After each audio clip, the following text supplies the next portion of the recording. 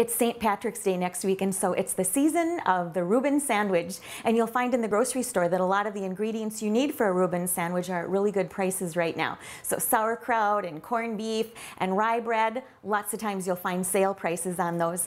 And speaking of a Reuben sandwich, typically they're grilled, just like a grilled cheese sandwich. Today I'm going to show you how you can make an open-faced sandwich, and I call it a Reuben puff, and you'll see why when we get to the end.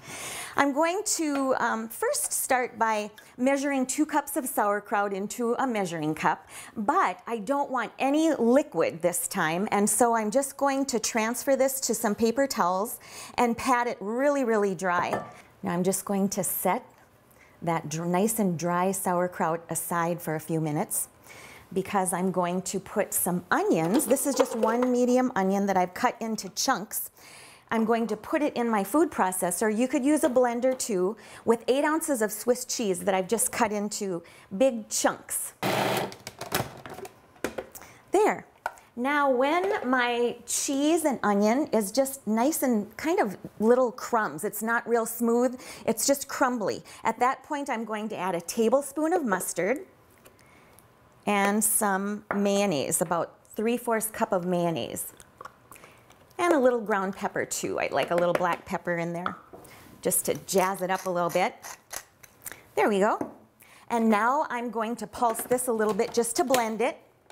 There, that's ready. Now, I've toasted a couple pieces of rye bread, and actually this amount of mixture will probably make about 8 open-faced sandwiches. Put them on a cookie sheet. I like to line it with a little bit of foil to make cleanup easy. Spread a little mustard on the toast.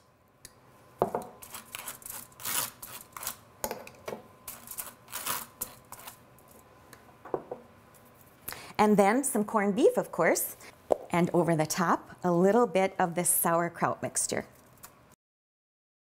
Now they're ready to pop under the broiler, about 8 inches below the hot broiler elements, probably for about 6 minutes.